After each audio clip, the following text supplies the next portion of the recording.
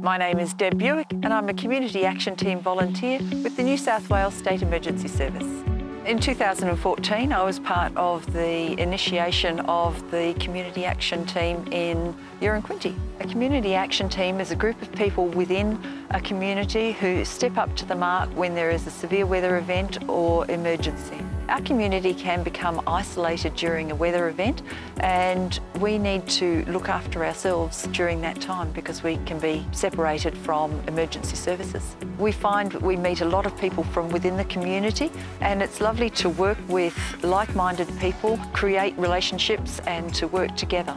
We have various people on various roles, so it's all sorts of community members do what they are comfortable with. We have radio operators, we have people who look after the tea and coffee, we have people who look after our information centre, people who look after making the sandbags, people who walk around the houses to inform the community of what's happening, and we have an evacuation team that helps evacuate anyone who needs help.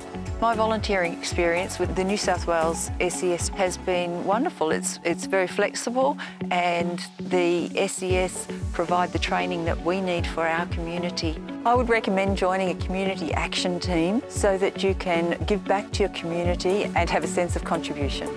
A stronger community starts with you.